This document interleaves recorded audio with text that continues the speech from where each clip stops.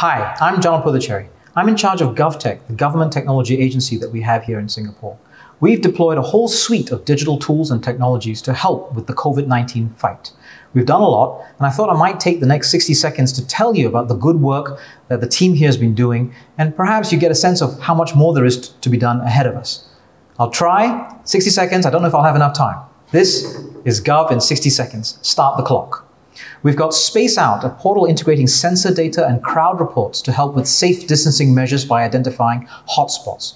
We've got Safe Entry, which is a location-based check-in system paired with Trace Together, which is a Bluetooth-based proximity logging system. Together, these support the contact tracing efforts of our public health professionals. We're rolling out the Trace Together token program as part of our efforts around digital inclusion so that everybody gets to benefit from this type of protection. We've got Homer, which is an app helping with stay-at-home notices and quarantine orders. Supply Ally, helping our public sector officials distribute essential goods safely, securely, and quickly. The Gov.sg messaging channel, getting essential information out in multiple languages to our whole country.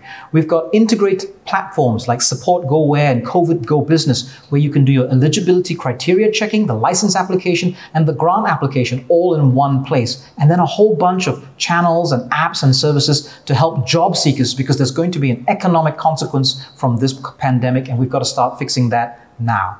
Thank you very much for watching.